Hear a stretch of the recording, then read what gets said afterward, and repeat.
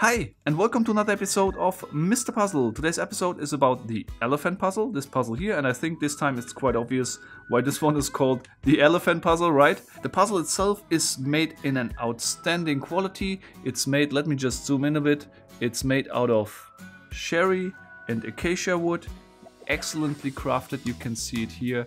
Everything fits together very well. There is some free play of the parts, of course, because you need to be able to disassemble and reassemble it. And make a guess who manufactured it. You are right. I think in the meanwhile we can already see it from the puzzles. Who is the manufacturer for this one? It's Pelican Puzzles in the Czech Republic, of course. And well, what kind of puzzle is it? In the beginning I thought it's some kind of a burr puzzle, but I think it's a simple disassembly reassembly puzzle. Overall it contains 11 parts. I bought this one at Puzzle Shop DE, a nice little store which has a fine selection of puzzles. And after you solved it, of course you can place it in a shelf, because this is an absolute eye-catcher, mainly because of the unique shape and also the quality of the parts. And a lot of people are probably interested to try it themselves and disassemble and reassemble it. Regarding the difficulty, I'm not sure at this point, because it's the first time I will try this puzzle. But after the spoiler break, we will have a closer look about the disassembly and reassembly process.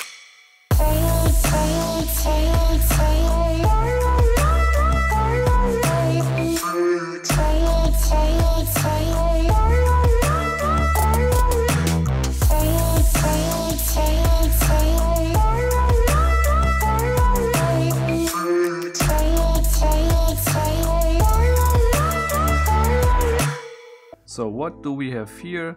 Overall, the puzzle contains 11 parts, and I'm not sure where to start actually. And another detail which looks very nice is here the pattern of the wood, that it goes here like, it looks like mirrored. Same here on the feet, of course. And these are some details that are very nice and well made by Pelican.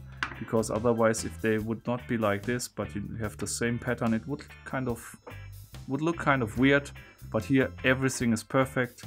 So let's just have a look how these parts come apart. There's some free play between the parts, probably to make the disassembly a little bit easier. I can only rotate the ears. Ah, okay. I need to put them here flat, like so. And if I do so, I can remove here the first part. So it's definitely not a burr puzzle. I will put the parts right here. And the next one, already the legs. So the rear legs. Front legs. For some reason, it's very satisfying. The back, the ears, hope I will get it back together, the belly,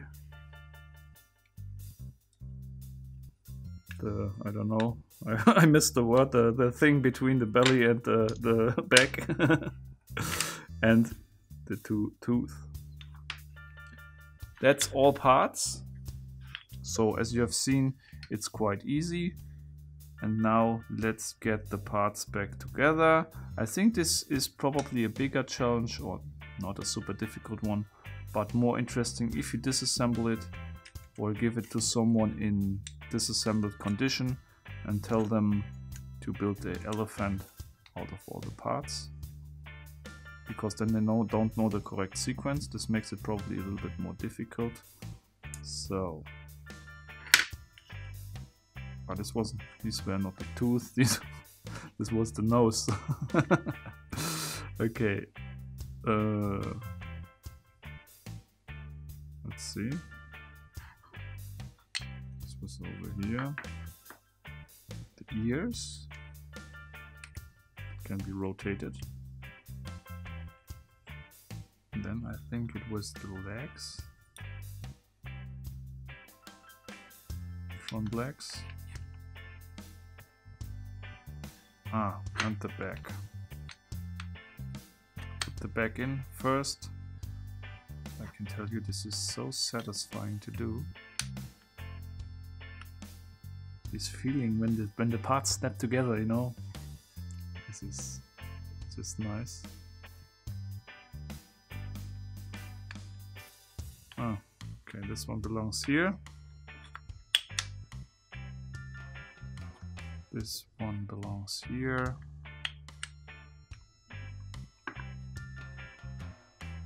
Put it here. And we put it here. So as you have seen, a very simple puzzle. I think let's give it a 2 out of a maximum of 5, not a 1.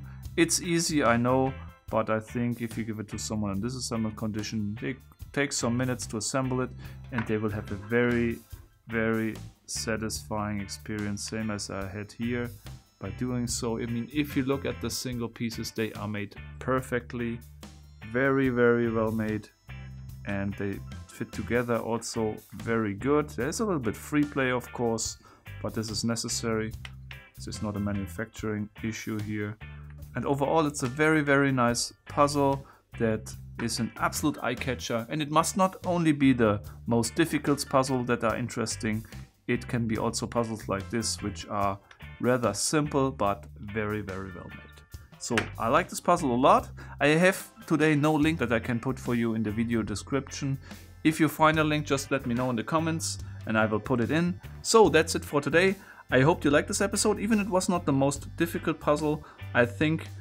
But anyway, I hope I could transfer some of the excitement and of the satisfaction this puzzle provides here also through this video, that you could kind of feeling the same. Let me know in the comments if it worked or not, if you like this puzzle. And of course, you can also join my Facebook and Instagram channel if you would like to learn more about puzzling. Until next time, keep on puzzling.